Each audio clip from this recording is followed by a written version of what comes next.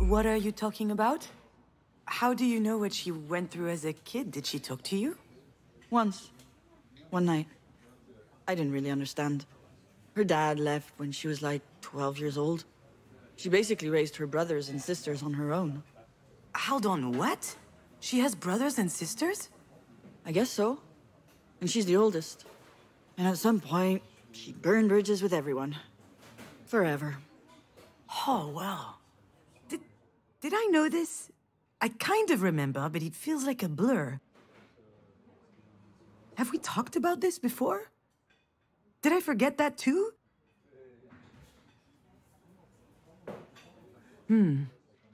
That's not what's important right now. You know, Diane, I don't think that Marie has anyone. Not really. She doesn't want to. She can't. She doesn't know how to trust. True.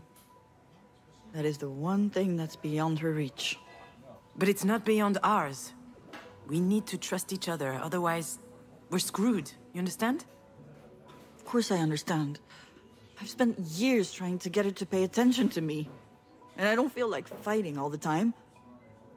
Not against you, anyway. We don't have to anymore. What? You mean, now that she's fucking dying? No, I mean, we can decide to do things differently.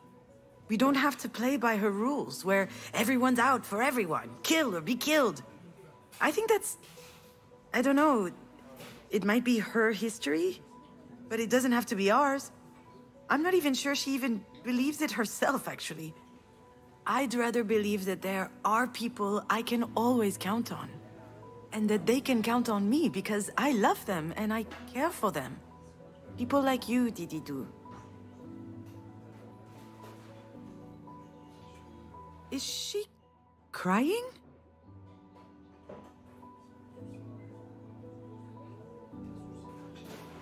Sorry.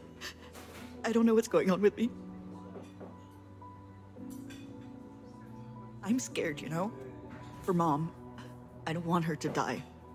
Well, right now, she's still alive. And you know her, she's not going down easy. I don't think you're anything like a lobster. I think lobsters are disgusting. Is that right? Me too, come to think of it. Ugh, crap. What? Is it the doctors? No, look. Alex? You should answer. Are you sure? Are you gonna be okay? Ask me again and I'll slap you. Of course I'll be okay. You're coming right back, aren't you? You bet I am, little sis.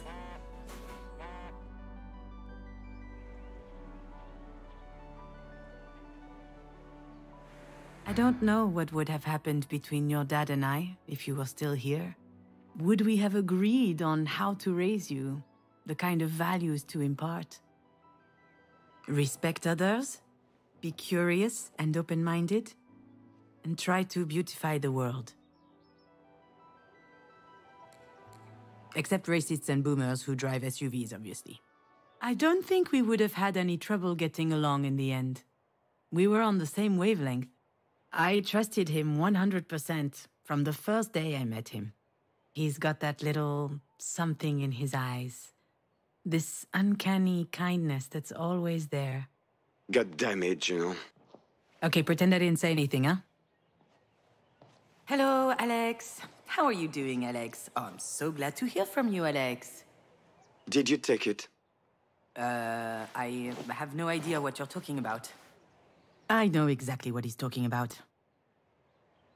I just have no desire to talk about it right now. The house. Astrid's dollhouse.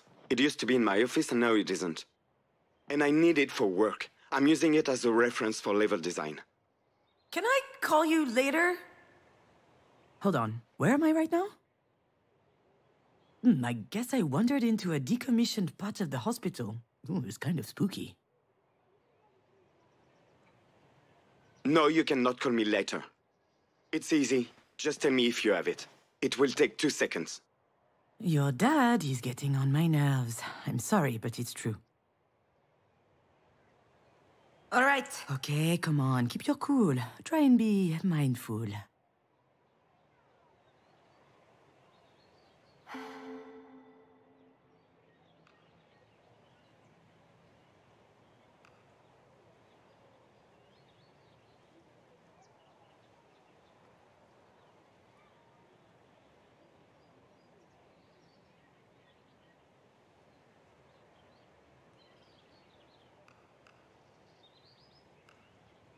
I have no idea where that house is.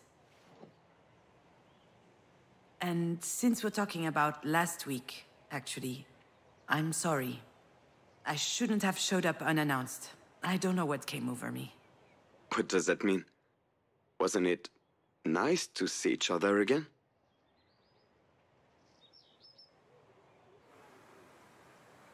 You and I never got to talk about some stuff. The birds and bees, how grown-ups cuddle. Although we did have the chance. But I was never comfortable with the idea.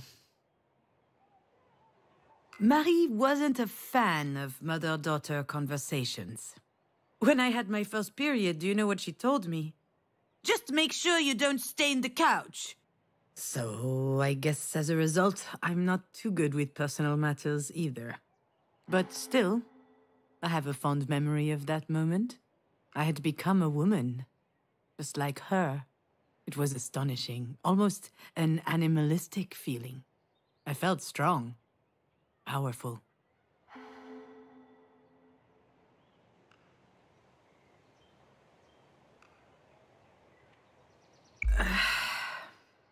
It was very nice. But it was also completely stupid. Don't say that. Why are you saying that? You know why. We can't be doing this. Things are different between us now. They don't have to be. Things could even be better. Stop it. You know I'm right. Deep down you know it. Everything that happened to us, it helped us. There was a reason. Maybe all of this means we are supposed to come back together. Stronger. Bullshit. Why?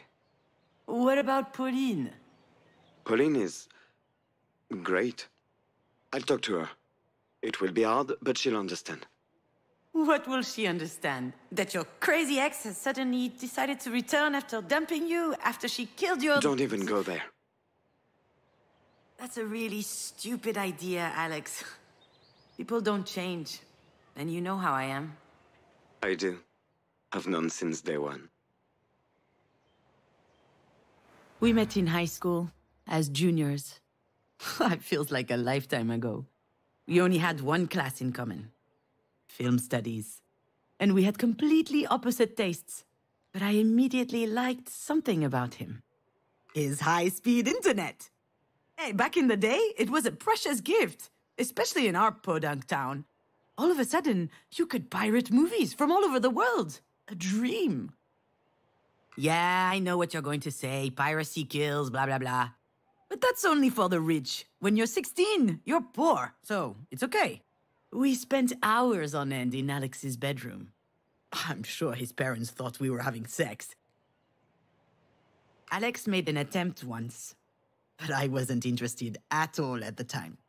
I think that it scared me. Your dad didn't insist. That's one thing I like about him. Even as a teen, he was much less stupid than most guys. We watched tons of movies, lying on his bed, chomping on candy. I was obsessed with film. It felt like discovering a new world. And when I requested a boring 3-hour movie, the next day, we would play a video game. Actually, it's not as lame as it sounds, I promise. Don't you think about it? Don't you miss it? Don't you want everything to be just like before? I think...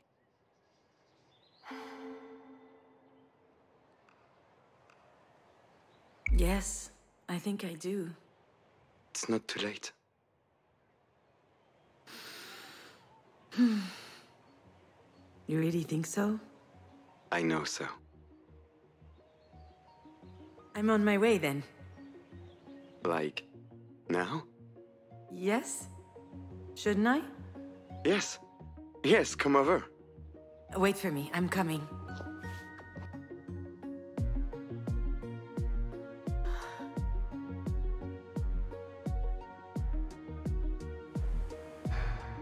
After all, why not?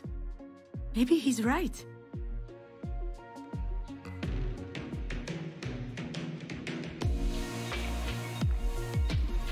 Maybe I was just wrong about all this. That wouldn't be the first time I screwed up. The three of us were so happy together. Maybe Alex and I can still be happy?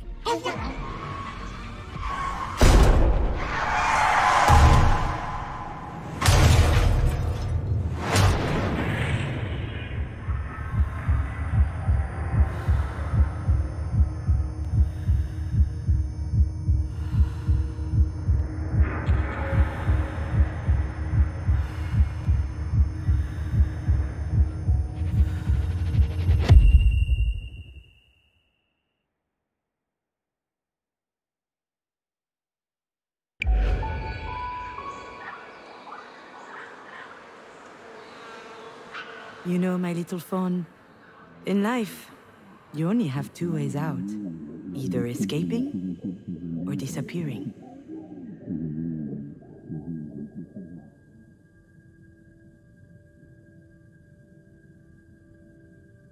But sometimes, you're unable to disappear. And escaping from yourself, well, that sure ain't easy.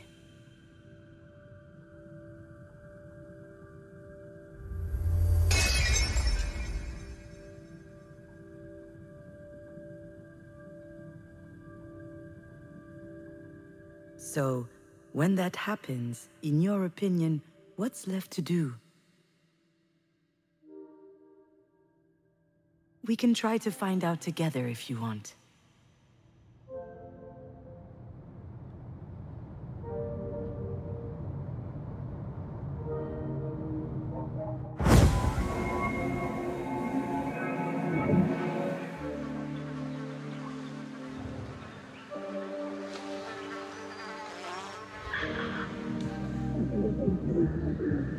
When Diane and I were little, Mary would tell us bedtime stories. She would make up animal fables with all kinds of mystery and conflict.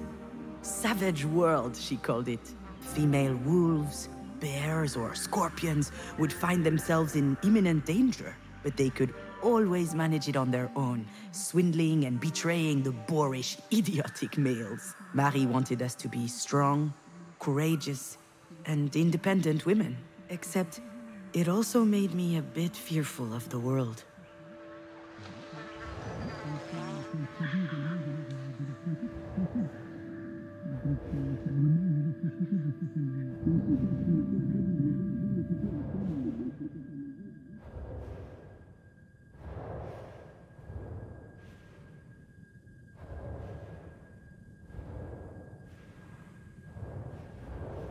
Alex gifted me most of these books. It started as a joke, but as time passed, there were more and more. It goes back to the film studies days, in high school. We barely knew one another. The teacher had prompted us to write a few scenes from a comedy, and I couldn't do it. And then one morning, your dad gave me a book and told me, check this out, since you're so not funny.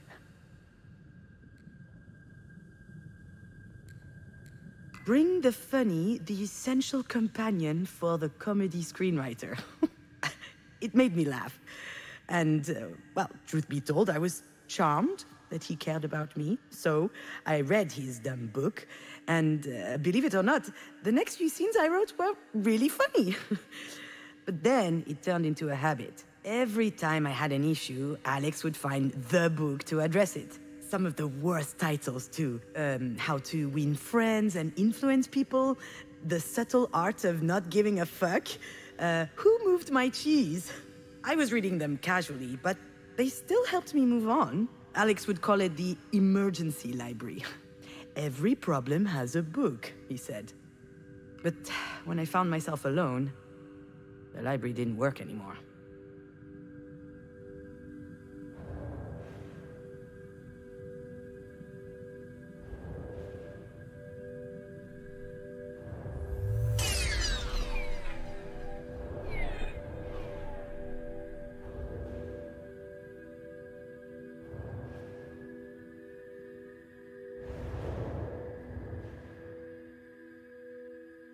At first, I stayed in the apartment for days. I wouldn't go outside. I barely recognized my own voice when I opened the door for food deliveries. I could have disappeared. No one would have known.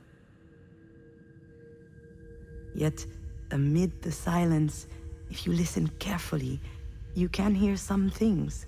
The air traveling through the lungs, the bowels gurgling, the teeth grinding, even a heart beating.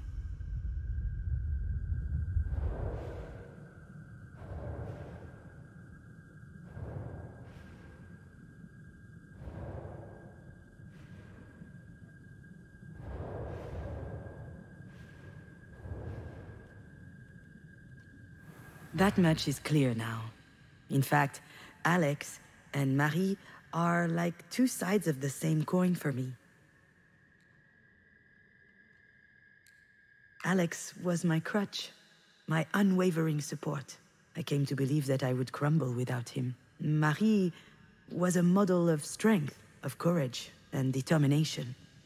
Everyone admires her, but she is completely unattainable. And I was dependent on her as much as him. Unable to manage on my own, but that was before.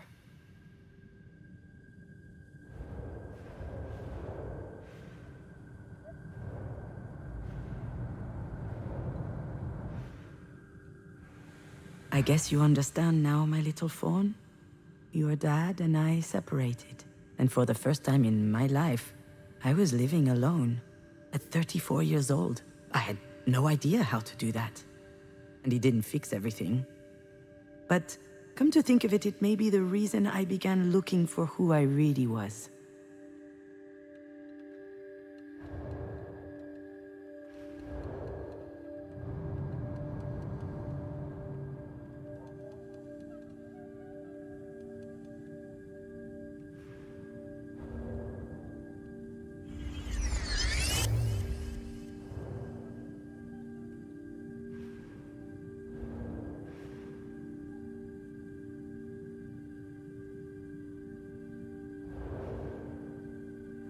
I think I just figured out why I love movies so much. When I was a teenager, my life didn't seem real. I couldn't say for sure that I existed, but in movies, people had pure and intense emotions. I loved that. Any fiction was a documentary to me. When I found myself alone, I fell back into that zone. I watched hundreds of movies, obscure comedies, blockbusters, absurd schlock. I was looking for a template that would explain to me how to feel. Except it didn't work this time. I needed more.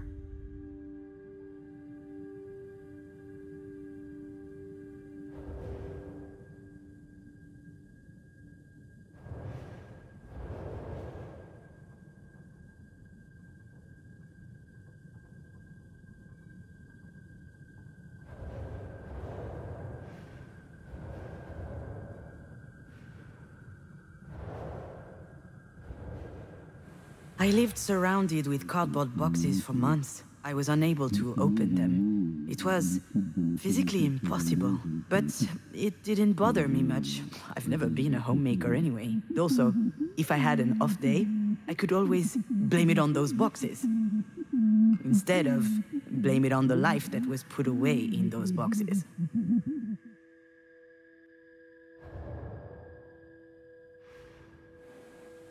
Do you remember this cup? Every morning you would drink your hot cocoa from it. I had to take it out of the dishwasher so many times. You wanted nothing else. It was in a box for a while. I thought about it, sometimes when I thought about you. It was there. One day I pulled it out of one of the boxes. I wanted a hot cocoa, and it slipped out of my hands.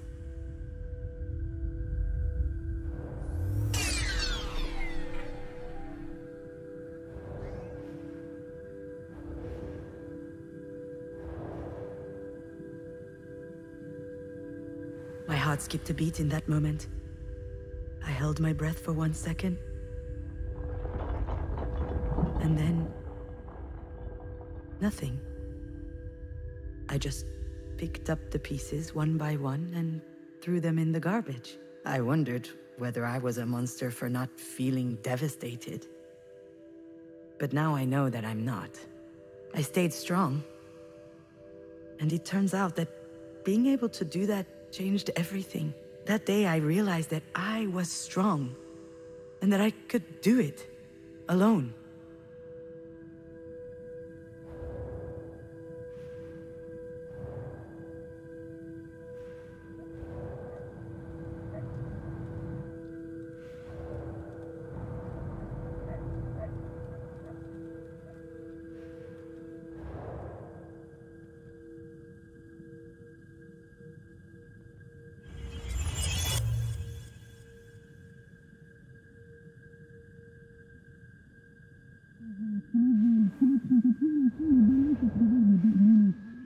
From the day you died, I had been sleeping a lot. I was still tired when I woke up, but at least it passed the time. Then everything changed. Sleeplessness kicked in. I spent my nights trying to understand, what am I still doing here?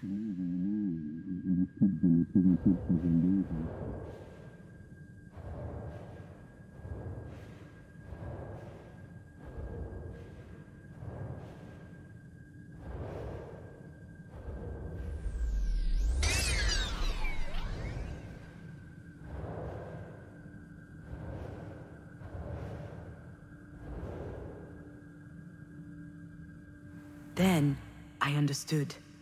I turned on my computer and I started typing. Not a soap opera episode, like I was writing before you died. It was something personal. And I think it was important. I was surprised to feel the desire to write, but now I understand how priceless it was. It allowed me to switch roles. I was no longer the grieving mother, or the young divorcee, or the daughter of. I was writing. I was becoming an author. I was inventing a reality that was just as valid as another.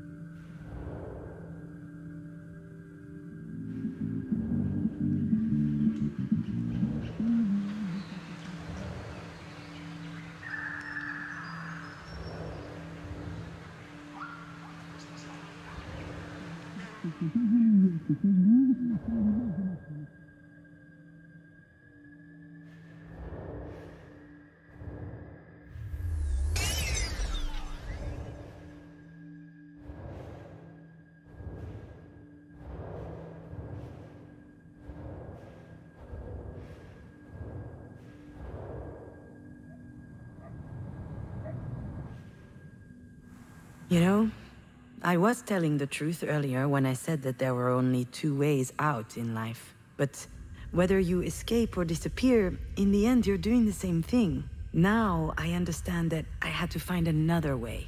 And complete solitude allowed me to face the void. And to rewrite myself.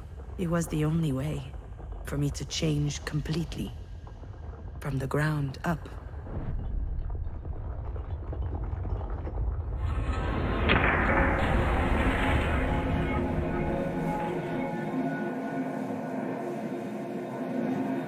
Don't you want everything to be just like before?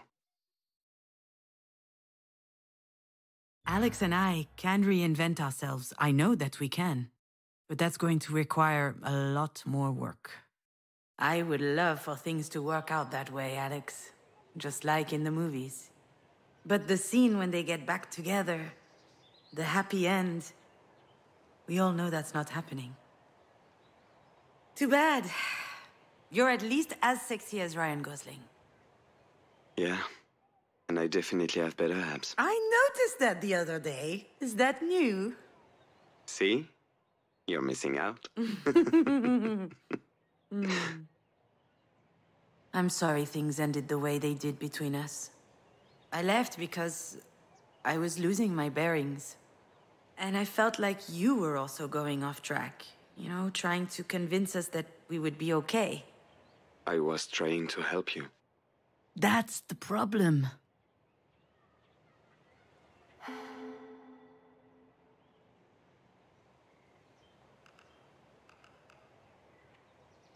You couldn't have.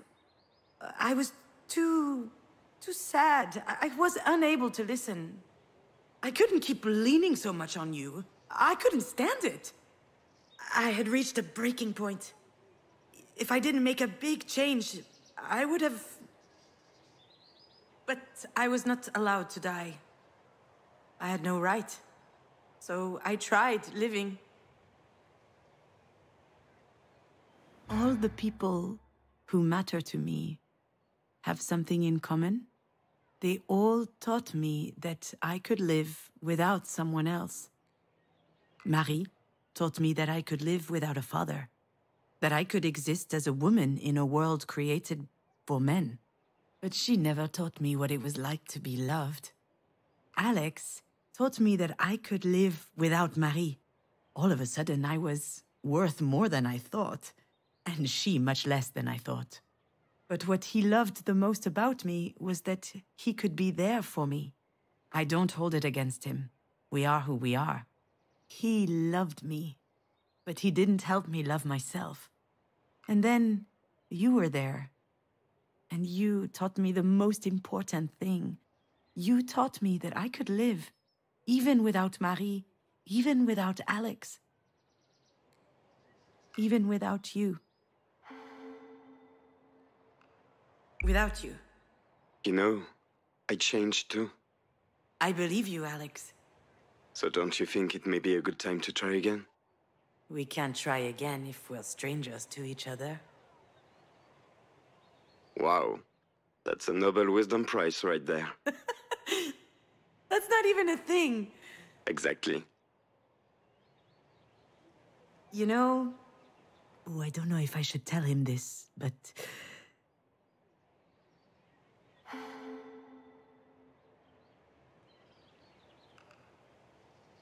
I will always love you. And oftentimes I think to myself that we could start something new. We'd hop in the car and road trip through Ardèche. I would take off my flip-flops and rest my bare feet on the dashboard. And you would yell at me because that's nasty. That is definitely nasty. Oh, nastier than your damn Tupperware up in the fridge? Nastier than your clumps of hair in the bathroom sink? Probably not. But then I realized that all of these are memories. Some are good, many are, but some are dreadful.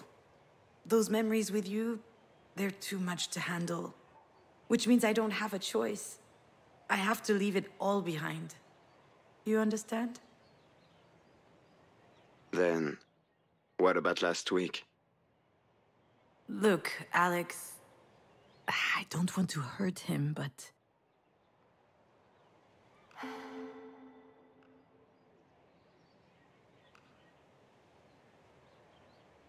That's besides the point. I don't know why I did what I did. I don't even know why I went to your house. Because you wanted to see me. It's true. I'm telling you, I have no idea why I went. Maybe it was out of habit? I think that's one of the reasons why I fell in love with Alex. His way of figuring stuff out has always fascinated me. I'm woefully unable to make a decision without mulling over it for years. More than anything, I miss his faith. His faith in me. Of course, I wanted to see you. I told you I did. Anyway, it was really stupid, and I probably hurt you. Come on, June, stop that. Last week you were happy. For the first time since I can remember. What would you know? We haven't seen each other in months. That is true. And it wasn't my call. You're the one who left. And I respected your choice. I learned how to live without you. And you showed up on my doorstep out of fucking nowhere? What am I supposed to think? Yeah. He's totally right about that.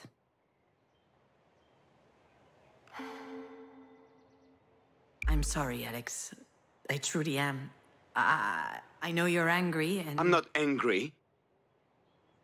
But I was in a bad place. I didn't know what to do. I needed to see someone. Why not your sister then? Or call a girlfriend? Even your mother, for that matter. You came to see me because I know what you are feeling. I understand your pain. Don't you think? No, I don't think so.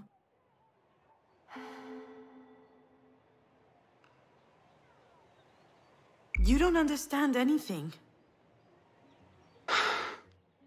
Well, if you really understand, then why do I...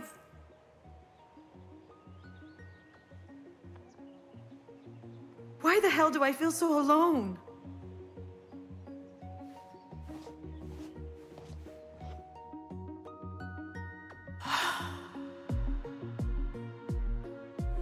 No one can understand what I feel, ever.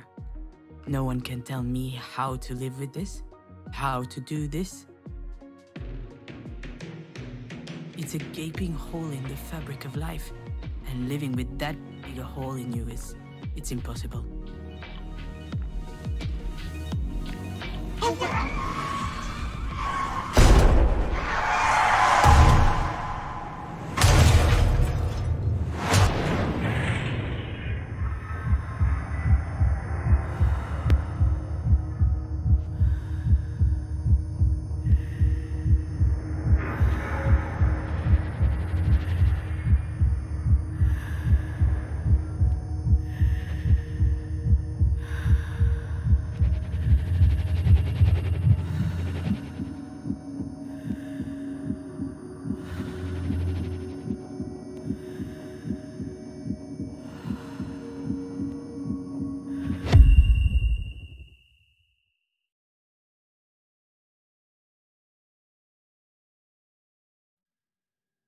Do you remember your dollhouse? Marie gave it to you.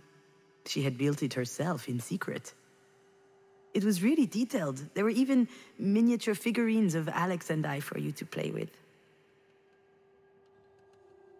Of course you remember.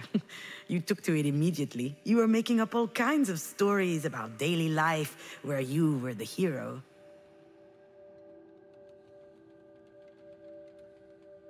It's true. I did it. I stole your house from Alex and threw it away. I don't know why. Could you forgive me? If I had a really good reason?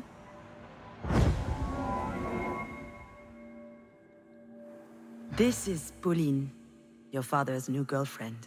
Actually, we've known her since high school, but I haven't seen her in a while.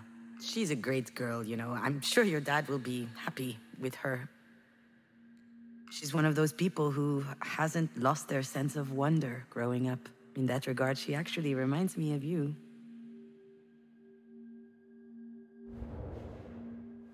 Your dad is still making video games, but he quit the big company he used to work for. Now he's making a game on his own. I don't know much about it. I think it's about you. In a way, every game he ever worked on talked about you. The games you were playing together actually gave him tons of ideas for his work.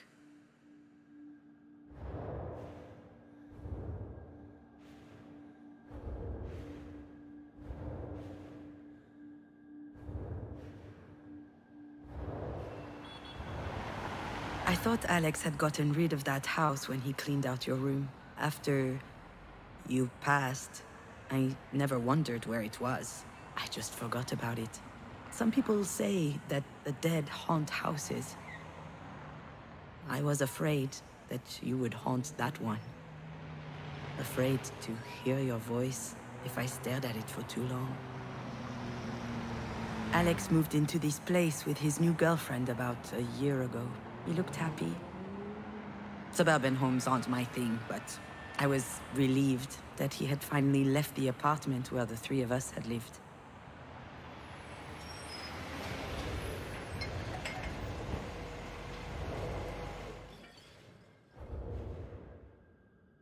When I learned that Alex and Pauline were moving in together, I thought he had turned the page. Do you want to know what I felt? It's complicated. I think I was impressed. Once more, your father had demonstrated that he was stronger than me, and I'd like to say that I was happy for him. But in truth, I envied him.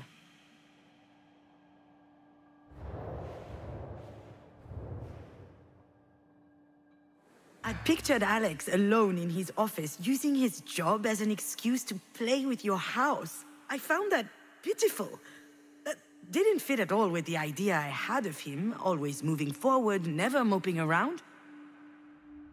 And then I realized that maybe he wasn't telling me everything about his feelings.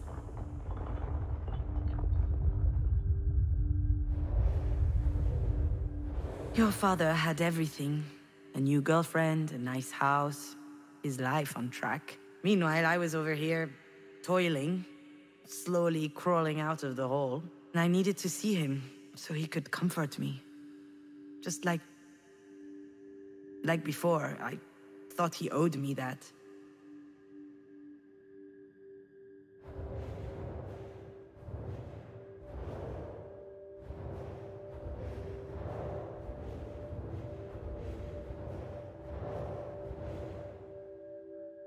He started doing it at work, just so that he could meet his deadlines. Sometimes we did it together, at parties for fun.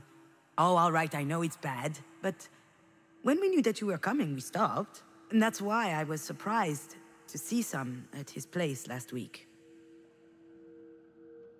He tried to hide it, but I laughed in his face. I'm not his mom. Still, though, I thought to myself it was a bad sign.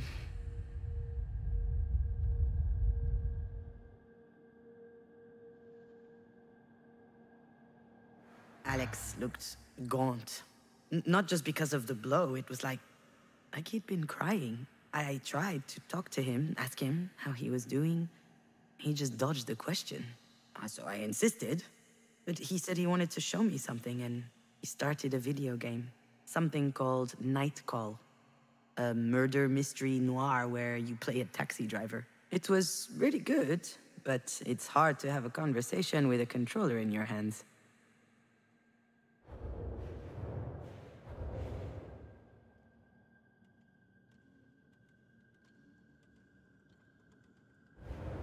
We had a great night in the end. We drank beers, we played, we laughed. And after a while, he asked me what I was doing there. Really, I thought about telling him the truth. But instead, I kissed him. I don't know what came upon me.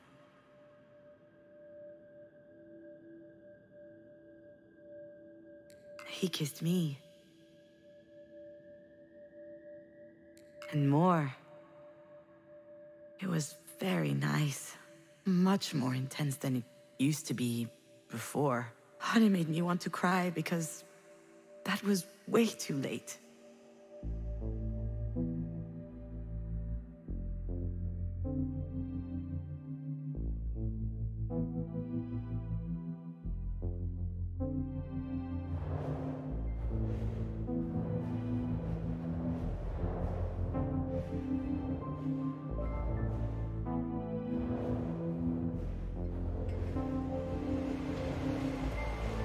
Perhaps I threw away that house because I was mad at Alex. His whole stuck in nostalgia thing, I found it incredibly offensive.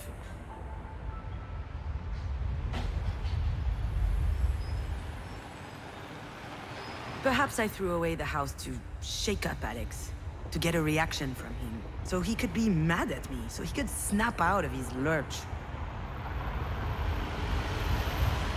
Perhaps I threw away that house because that was my gift to him. Perhaps I thought he needed this old relic out of his life. Like he needed me out of his life.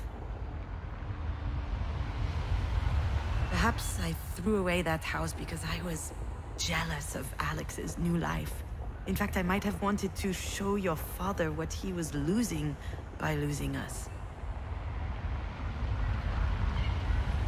I'm sure all of that contributed to my reaction, to a certain extent. I was jealous, a bit petty, conflicted, and on top of that, I was a dollhouse thief. But there was something else, something that really hurt me, and that I'm only understanding now. I was ashamed.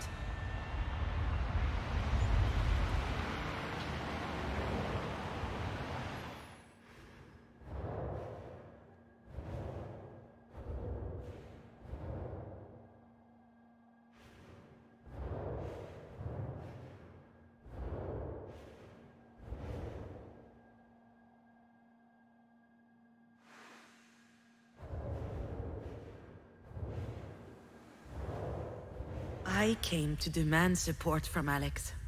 I thought it was unfair that he was already happy again. But when I came across that dollhouse, I realized that he missed you as much as I did, which is actually why I threw it away. That's the reason. The dollhouse was proof that for years I had been blinded. I was ashamed to only realize now that he too was hurting.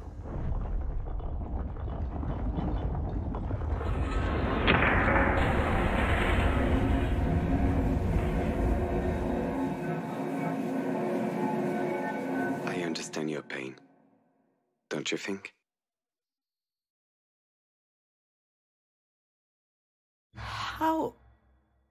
How is this possible? How did I not realize that he was hurting too? And how come he never told me about it? Well, how about you, Alex? Should we talk about that? What? What do you mean? How many times have we talked about Astrid together? About her death? Dozens of times? Hundreds, maybe? That's because we needed to. I needed that. That was the only thing I could talk about, and Alex was always there to listen to me. To check how I'm doing, to inquire about my feeling, to assess my needs, to ask if there was anything else he could do. And I never asked him any questions. Not a single one. Are you sure about that? What do you mean, am I sure? You were devastated. And you? How did you feel? Come on, again with this shit. Pauline is always trying to make me talk to. I don't have anything to say. What am I supposed to say? There's no way you never felt the need to talk about those feelings. That whole time when you finally got me to calm down and fall asleep? How did you feel? What did you think? I don't know. I can't remember. Why are you dragging this up now? Because I never thought to ask you back then. Well, that's all right. I'm okay. I was okay. It's not your fault. He's still doing it. He's still trying to protect me all the time. He needs to understand that things have changed.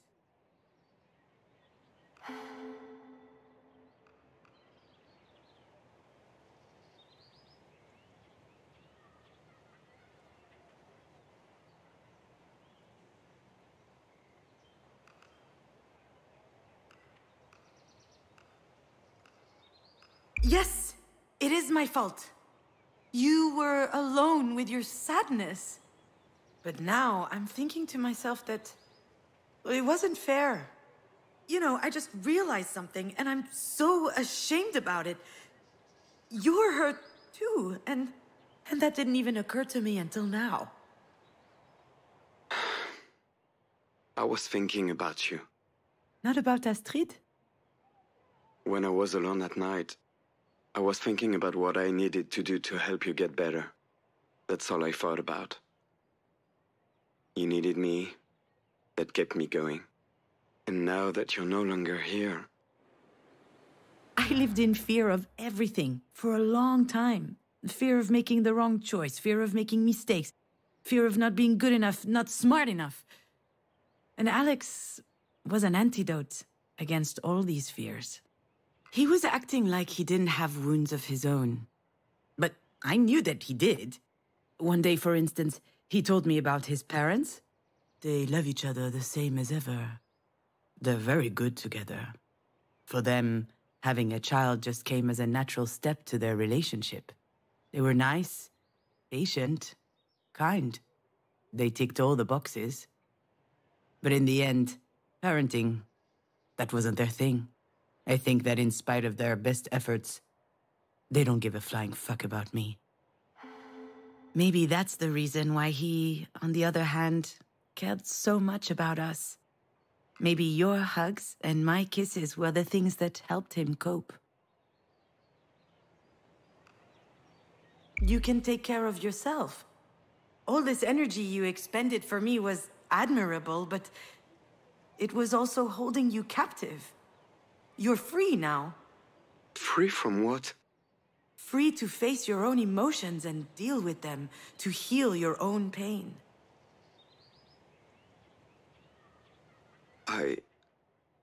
You know, if I ever think too much about her, about how much I miss her, I have to stop. It makes me dizzy, it scares me. I'm pathetic. Of course you're not. I understand. I'm trying to live with it, you know? But missing you on top of missing her, it's too much. I need you. Listen, Alex. How do I tell him?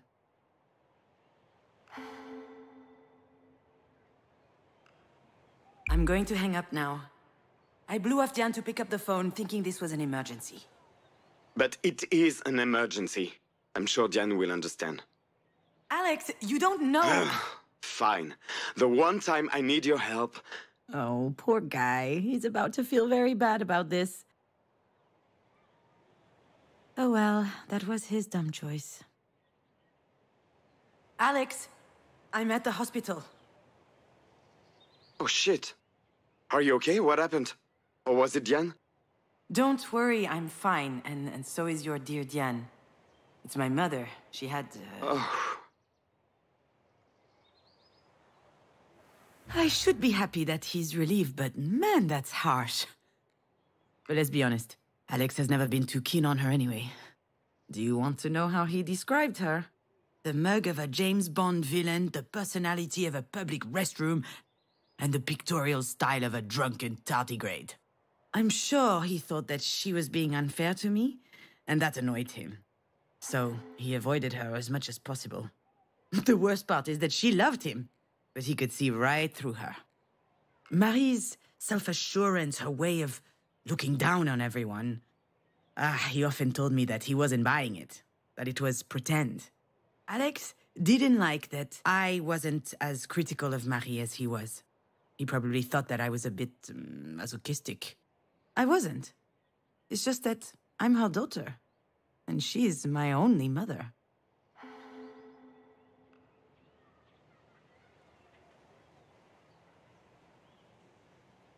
Alex, this is my mother we're talking about. I mean, sure, this is Marie, but still. What happened to Our Lady of the Paintbrush?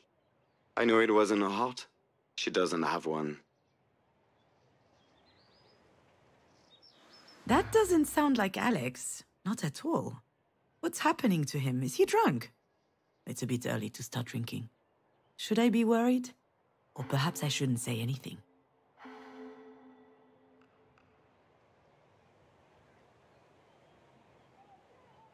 It's not funny, Alex.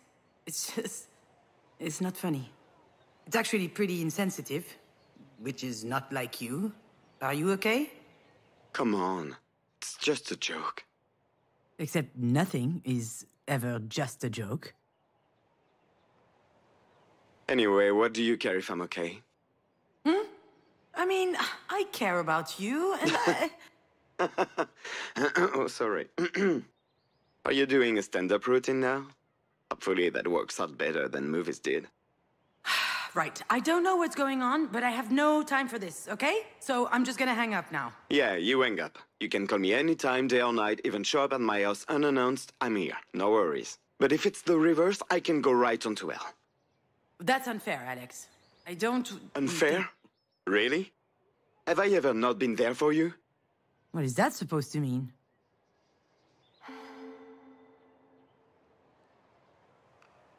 Are we keeping score? That's news to me. I never asked you to be there.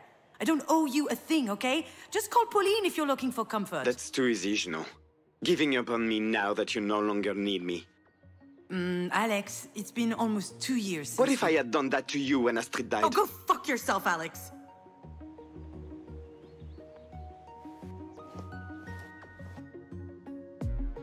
Ugh! What a dumbass!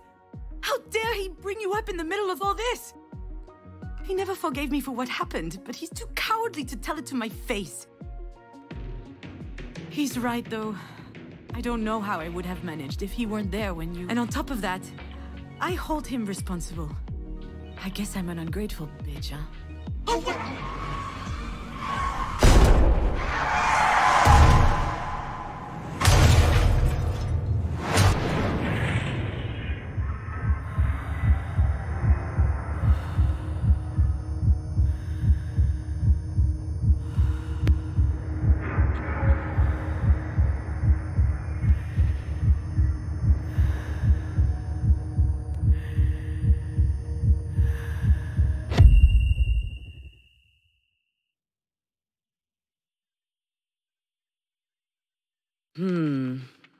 Of all the stories I know, this is probably the least funny one.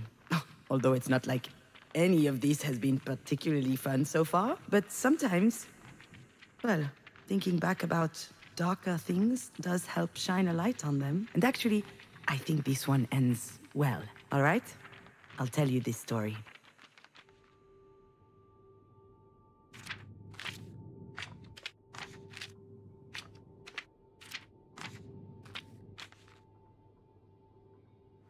Alex was a great dad who took good care of his child. He showered her, cooked her food, invented games for her. Anytime the little girl was home, his deep laughter would shake the house's walls. And then, one day, Alex no longer feels like laughing.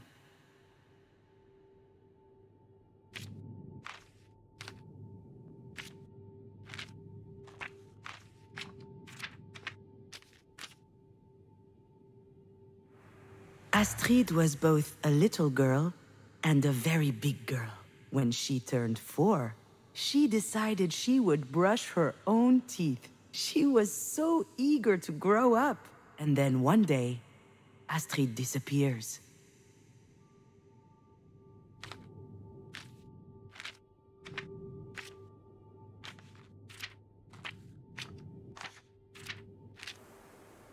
Junon was a mom who had made a huge mistake. She had bruises everywhere, a broken arm, her skull was split. It wasn't a pretty sight, but Alex didn't mind and still took care of her. Junon was quite sure that she didn't deserve it. And then one day, she gets better.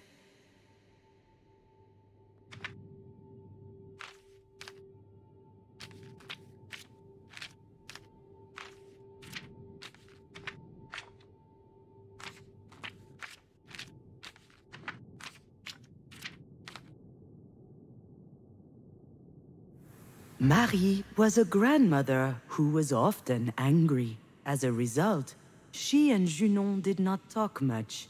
It was too exhausting. And then one day, Marie calls.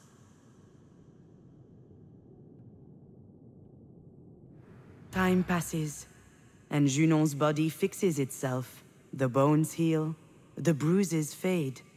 Doctors call it a miracle. Junon doesn't agree. But these doctors are no good anyway. They didn't even notice that Junon's heart is strewn all around.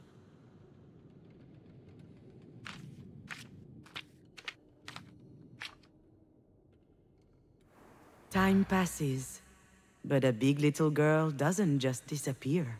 She leaves toys and drawings lying around, and all kinds of fist-sized marks, like tiny little clenched fists punching holes into Junon's heart.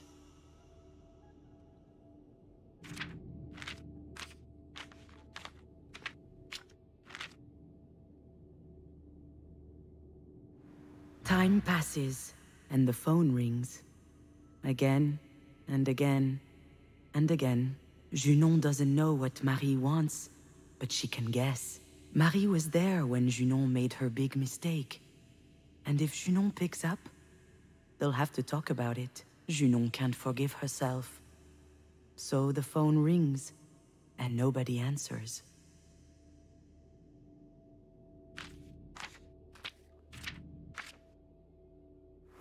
Time passes, and Alex is still standing. He misses his daughter. He misses laughing, too. But he doesn't show it. He's taking care of everything. He cleans up, he cooks, he washes. He wants people to know that he won't crumble down.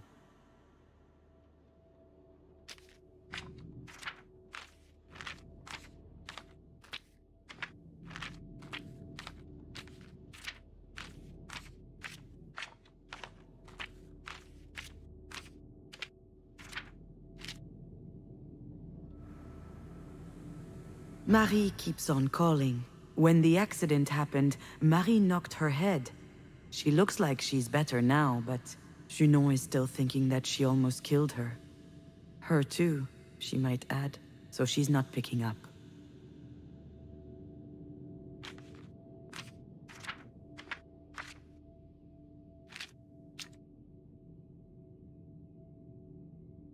One day, Alex puts away every hint of Astrid into a big box. The apartment seems a bit empty all of a sudden. But it is what it is. And Alex isn't crying.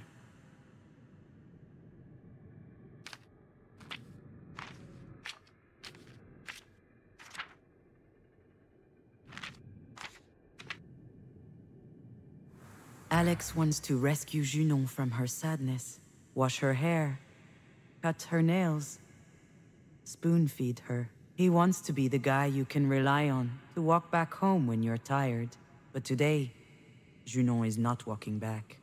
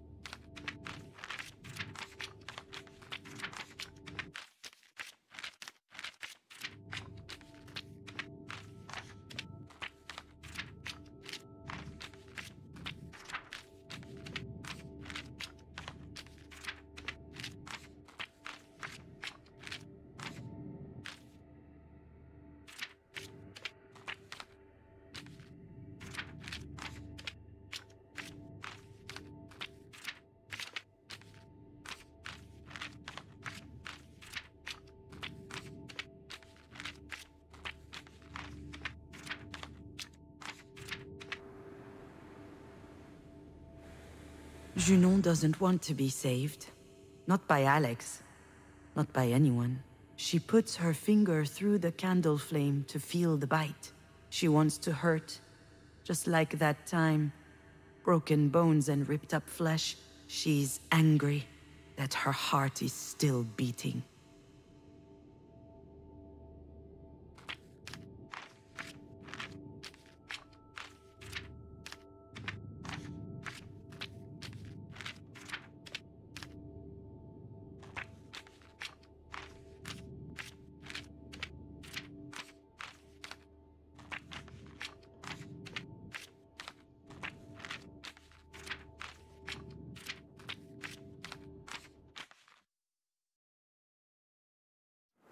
And then one day... Are you sure you want to know the rest of the story, my little fawn? I hadn't prepared anything. I was just going to wash up. I had closed the door, taken off my clothes, turned on the shower, and I started crying. I couldn't stop. I couldn't go on. I had medicine for my broken heart. And I decided to swallow it all.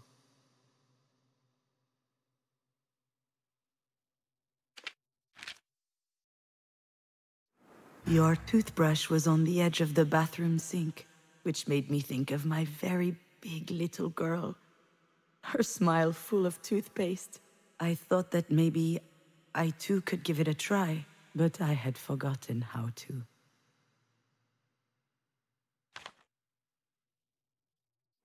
I put those little pills in my mouth, and they tasted funny on my tongue. I just needed to swallow them. And right at that moment, the phone started ringing.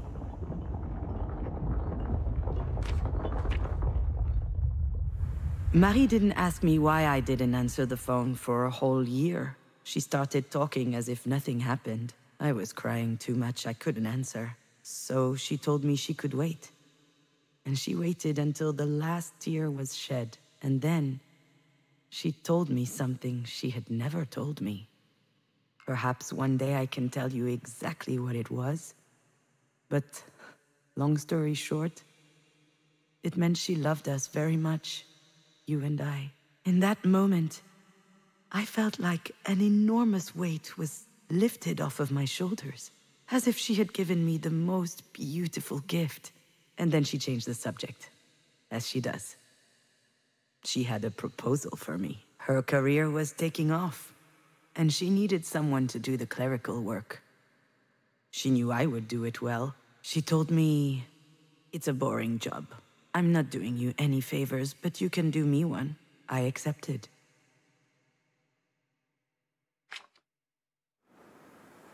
Alex never learned what really happened that day. He panicked because he could no longer hear me, so he broke the door. But he was too late. It was all over already. That's it, my little fawn. That's the end of my story. If it weren't for Marie, I wouldn't be here to tell you, because she gave me more than words that day. She helped me understand that it was time I made my own decisions. That's the thing I figured out that night. And it changed me for the better. I would no longer rely on others to save me. Not on Marie, not Alex, not anyone else. I couldn't live like that. Not anymore.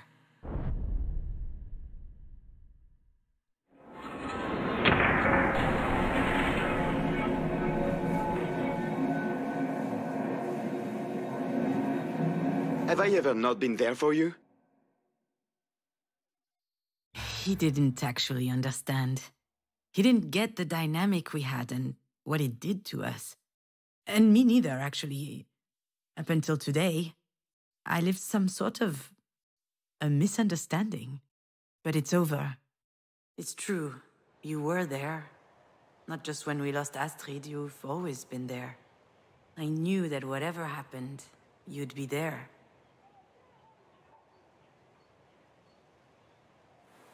It's not easy to explain why you fall in love with someone.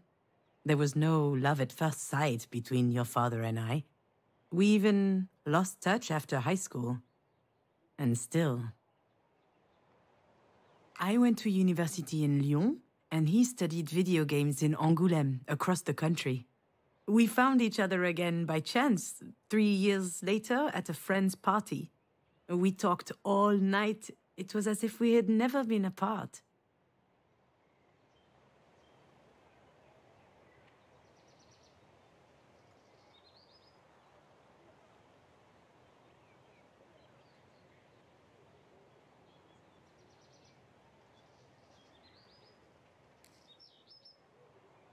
At some point that night, we started making out.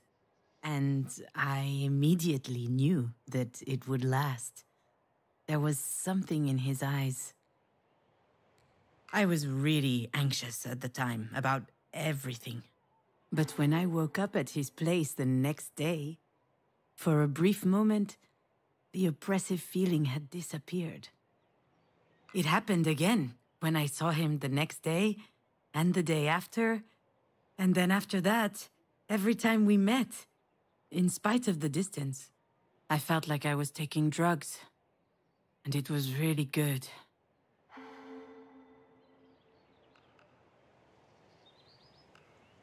I hated it. I felt like I could never live up to your composure. I was full of doubts, insecurity, anxiety. I was a waste of your time, Alex. I never thought so, ever. I know. Being with you was a gift. But it had to stop. After Astrid died? You see my little phone? Even when you're gone, you're never very far.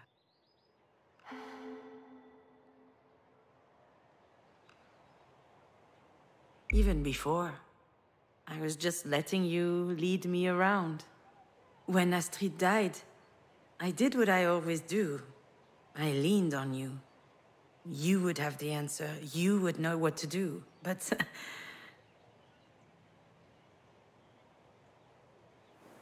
But now, though, I understand. This whole time, your poor dad was fishing out corpses.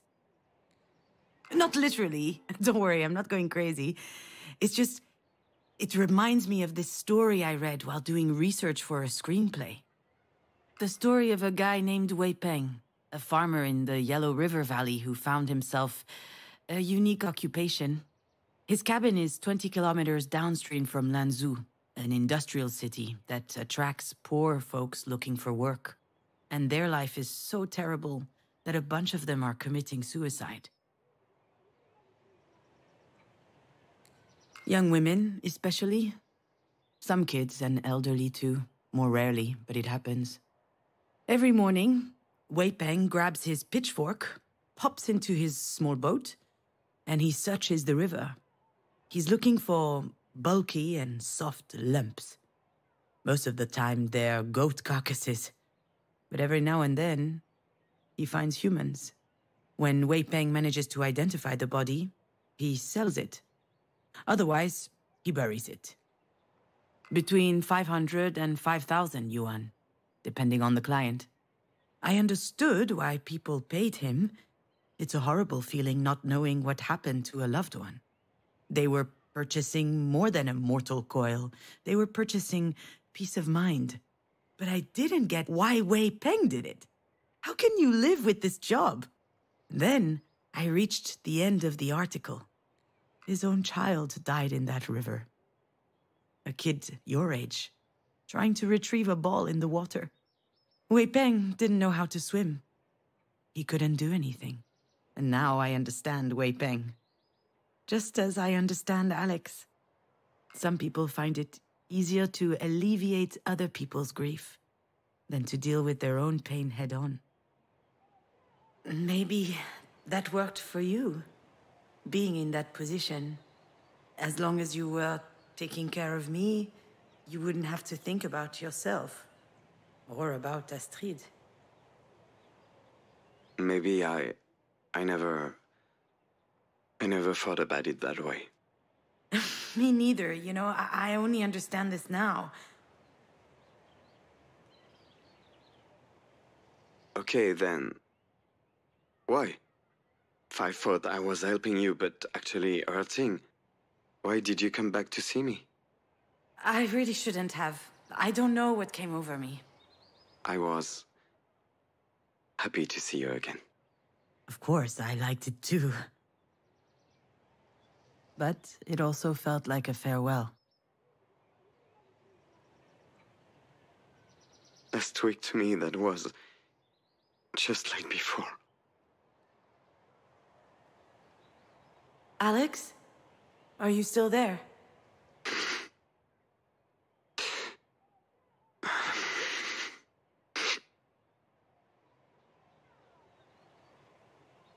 Marie had this weird rule back home. You only get to cry once. It didn't matter the reason, from bike falls to headaches to world hunger. She had this theory that there are two reasons one might cry. Either from surprise, when life sucker punches you, or from cowardice, when you give up on fighting back. You only get to cry once from surprise, she used to say. And there is no time for cowardice. Well, I think she forgot that there was a third possibility. Sometimes you cry because you've mustered up the courage to look at life how it is.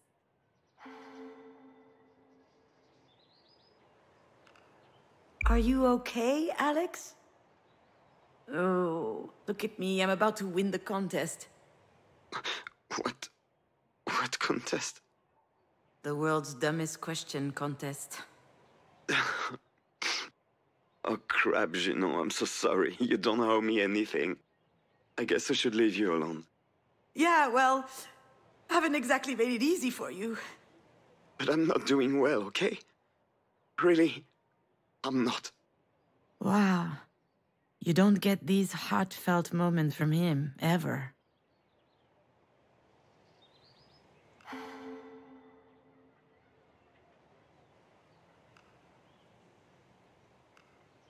Since last week?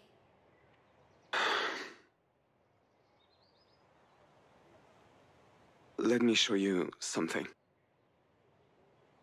He wants to video chat. Oh, wow. This is, Did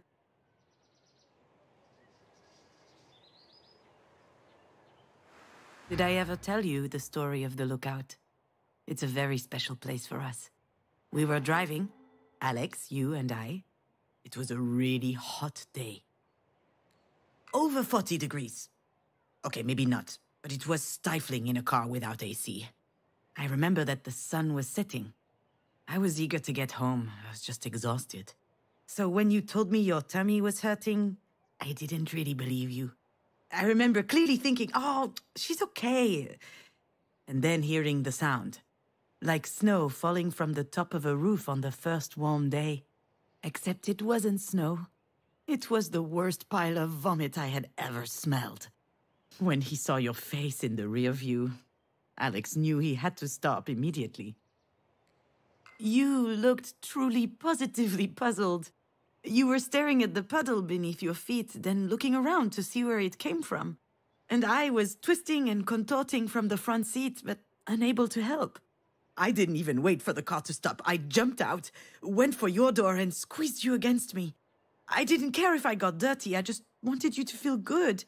I thought it was my fault. I should have listened to you. Your forehead was hot. It could be serious. I carried you out to the banister on the end of the clearing and laid you on the grass. Your face was pale and your eyes were bulging, and you started screaming. Oh, dear! You were vomiting, looking up, staring in the distance, screaming, "Oh, dear! Oh, dear! Oh, dear!" And I didn't understand. I kept asking you, "What's wrong, baby?" Patting your back, pulling your hair away from your face to help. And there was a pit growing in my stomach and my eyes were welling up. I was terrified, and your dad was terrified. You were smiling. You pointed in front of you. Oh, dear. Oh, dear. Oh, dear. Oh, dear. So we turned around, and on the other side of the banister, there was a cliff going straight down. And down below, there was a prairie stretching between two leafy bushes, and in the middle of the prairie, there was a deer. I could have written this whole scene. He was standing tall beneath the sunset, as if holding it with his antlers. And he was looking at us, completely stunned. He was magnificent. Alex took a picture with his cell phone. And you kept repeating, "A deer, a deer," clapping your hands when he finally jumped out into the bushes. Wow, we were in a daze, you know. We couldn't believe the beauty of what we'd just seen. And then you vomited one last time on your dad's shoes. And that day, you became the world's greatest deer fan. My little deer.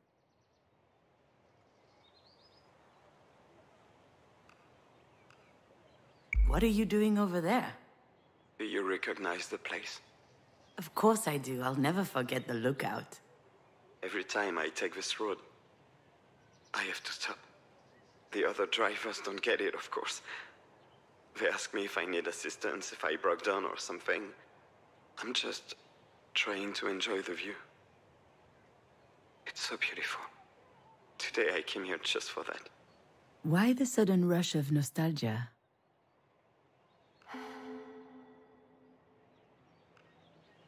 Did you see the deer again? No. I never saw the deer again. I'll never see the deer again. And that This sucks. Alex? You're scaring me a bit. You don't look well. I'm not well. You were right, you know. This whole time I thought I was helping you.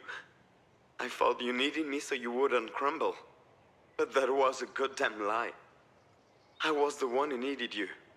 Even before Astrid died, I needed you. Helped Junon with her tyrannical mother, helped Junon with her screenwriting career. Shows Junon how to be happy. A good one. It was easier for me to think you had issues. But I was the goddamn issue. It can't be easy for him to realize this, but he has to. At least I hope so.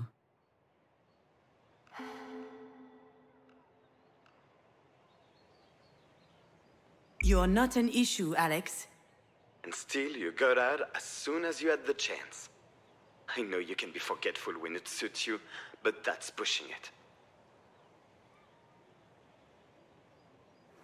I remember getting in the car with you. I remember waking up in the hospital with Alex by my side. But what happened in between, it's a black hole for me. Apparently that's pretty common. During extreme events, your brain does not generate memories. It's too busy surviving. I survived, which I guess means that my brain worked really well. But since then, it's been mulling over this one question. Was it all my fault? I was half expecting your dad to hold it against me one day, anyway. But it doesn't hurt any less. That was really shitty. I'm sorry. I'm just tired and sad. Do you want to know why I don't think about Astrid? The real reason? When I think about her, I say things to myself that hurt too much. That I will never see her again. That I will never hear her voice again. That I will never carry her to bed in my arms. How am I supposed to live with that? If only I had the answer to that question.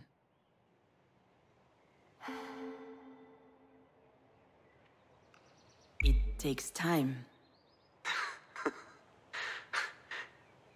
Yeah, that's it. It takes time. Except the more time passes, the worse it gets. And I'm getting tired of waiting.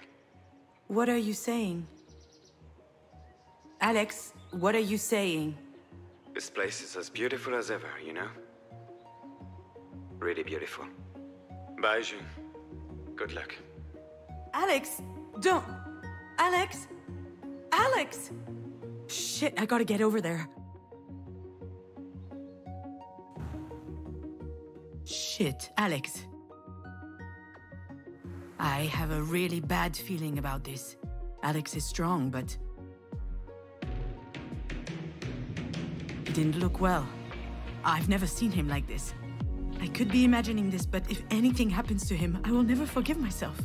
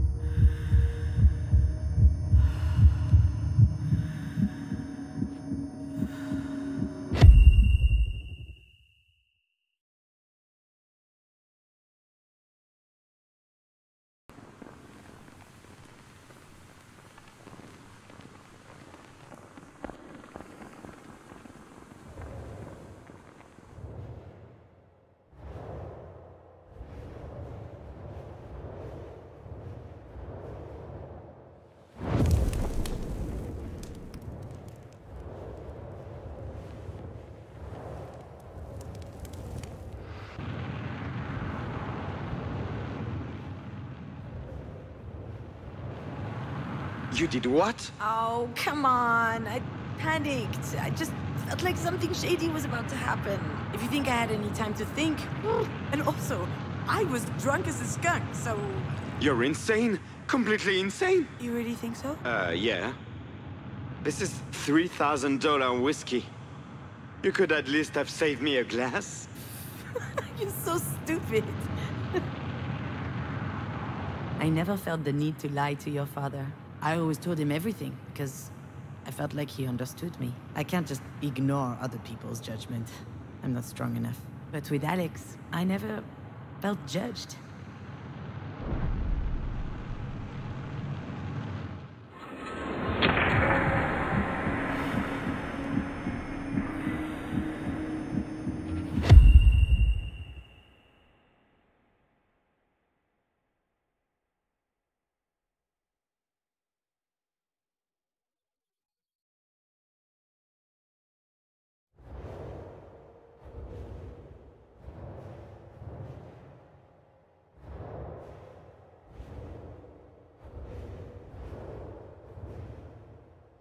Do you remember the first time we made love? How could I forget? Your arm got stuck as you took your shirt off, and you just stood there with your boobs out. That picture is forever etched in my memory. Beautiful. Were you ever gonna come to my help? Certainly not. I had waited so long for that moment. I was relishing it. I will always love your father, you know. Forever. Being able to strip naked, completely naked, and feeling good anyway, that's rare. I hope that I will experience this feeling again one day with someone else. But I'm happy to have known that once in my life already. With him.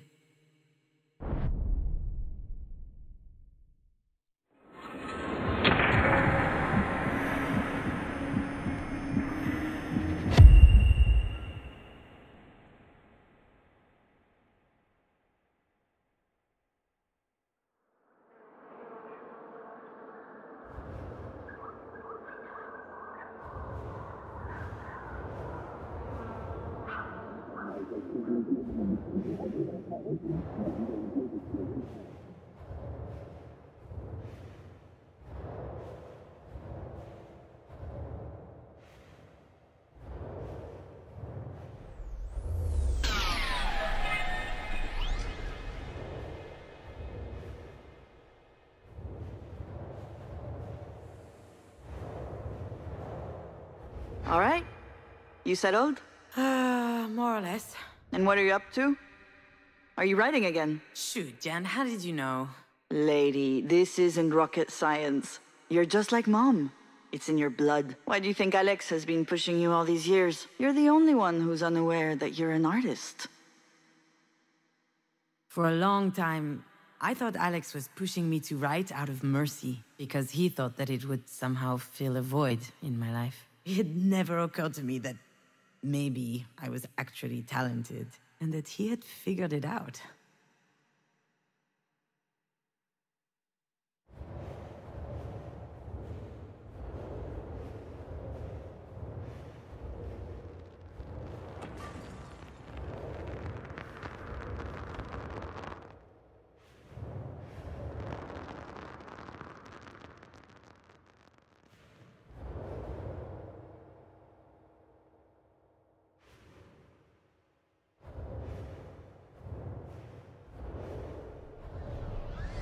It's time to say goodbye to your dad, I guess. I mean, farewell to us. I can no longer be with him because your absence would take up too much space. And also because I realize now that our relationship had something kind of unhealthy. But that doesn't take away from who he is, or from what he gave me. Our story together is ending, but each of us still exists. And we're even stronger than before, because we've grown up. Ready for a better rest of our lives. Shaken, transformed, rattled, but unbroken.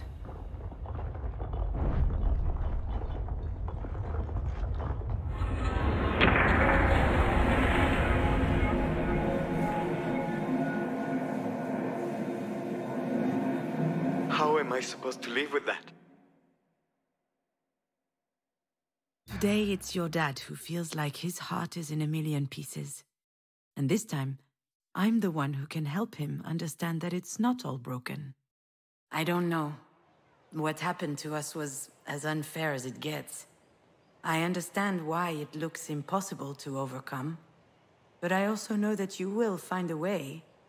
That's who you are, Alex. You always find solutions. I'm actually trying to learn that from him.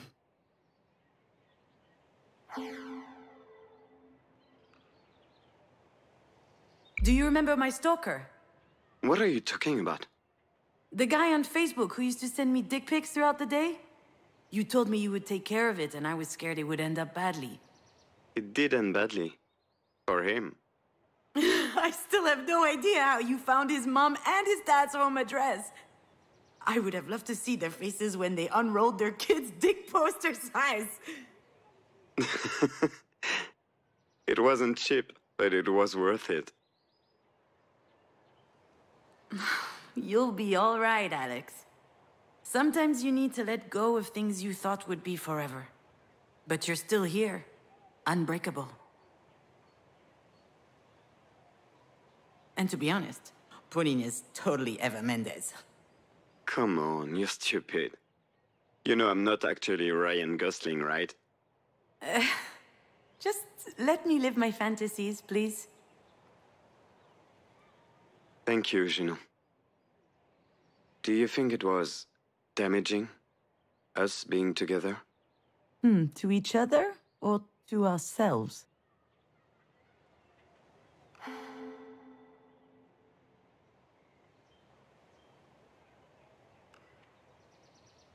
You know what they say about falling in love? It's just finding someone whose parents messed up in similar ways how your parents messed up. What about parents who messed us up, but we can't really put a finger on how? Do they count? They count double. They're the worst, just like the others. I'm sorry for what I said about Marie. I hope she gets better. It's okay, Alex. I'm not going to blame you for always being on my side. Did you go see her? No, not yet. You should. 'Cause you never know. You're right. Of course he's right. Then why is it so hard? Junon, I need to tell you something. I know that you don't remember the accident, and I know you can't help it. And I know it's not fair, but I resent you for that. And it scares me. I'd like to believe that knowing what happened that day wouldn't change a thing. But I know that's not true. Because there are only two options. Either my daughter is dead, or I killed my daughter. Scares. Yeah. Sometimes I feel really angry. I think that not knowing is driving me crazy. So if one day you do remember something, anything really, please tell me. I don't know if I will, but...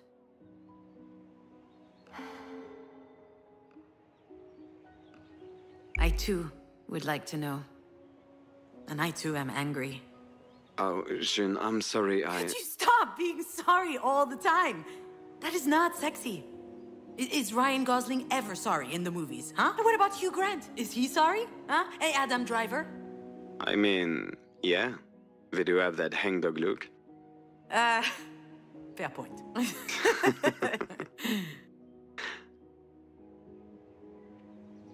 I've got to go, June. Don't do anything stupid, okay? What? No way. I would never. Did I sound that depressed to you? A little bit, yeah. But I could be projecting. I just need to... I'm going to call Pauline, actually. Say hi to Diane for me. And... good luck with your mom. It's going to be okay. I think so too.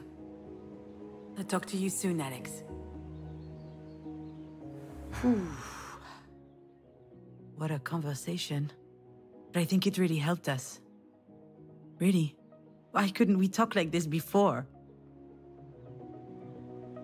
That depends on what before we're talking about here. Before you were born? Before you died? Or before we split up?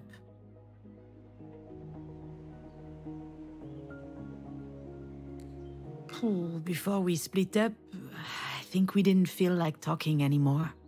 At all. Alex was paralyzed with fear. Talking about what happened made things too real. Me, on the other hand, I didn't know what was left to say. I miss you a lot, you know?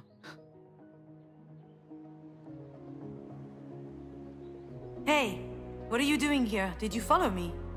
It's forbidden to be here. Hey, wait! Where are these kids' parents? Come back! That could be dangerous! I haven't run this much since high school. Hey! Can you hear me? Hello? This kid, I swear.